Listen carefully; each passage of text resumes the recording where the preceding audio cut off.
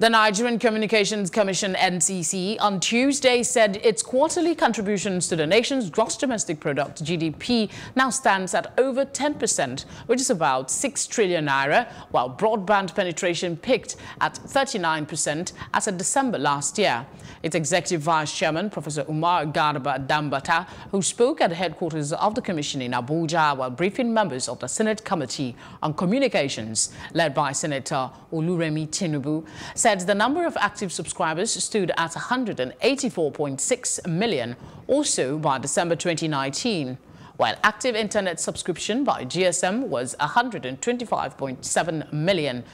Fixed wire was 9,670 and voice over internet protocol was 341,001, making a total of 126 million. He said MTN had also paid the 330 billion naira fine imposed on it 4 years ago for infraction on SIM card registration, while the company, together with Airtel Nigeria, are now listed at the Nigerian Stock Exchange, making it possible for ordinary Nigerians to own shares in the companies.